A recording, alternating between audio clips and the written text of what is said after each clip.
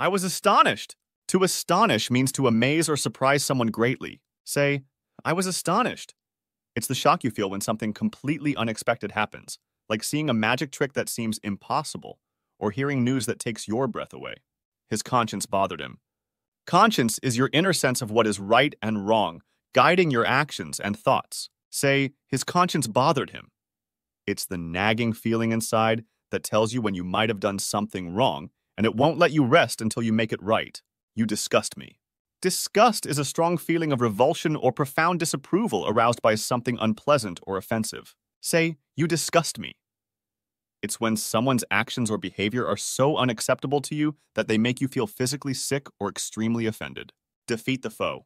A foe is an enemy, often one that opposes in battle. Say, defeat the foe. It's like winning against an opponent or overcoming someone who's been trying to prevent your success. In stories, the hero often faces a foe that they must defeat to save the day. Imitate the teacher. To imitate means to copy someone's actions or words, often to learn from them, to mock them playfully, or to show respect. Say, imitate the teacher.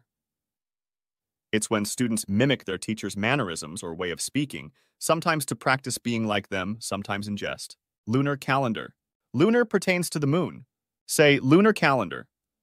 This is a calendar based on the phases of the moon, as opposed to the solar calendar, which is based on the sun. Many traditional festivals and events are scheduled according to the lunar calendar. Persuade the teacher to cancel class. To persuade someone is to convince them to do or believe something through reasoning or argument. Say, persuade the teacher to cancel class.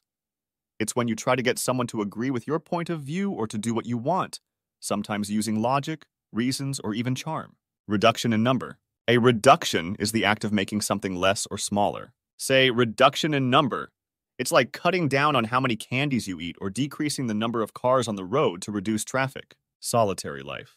Solitary means being alone, often by choice and sometimes as a necessity or punishment.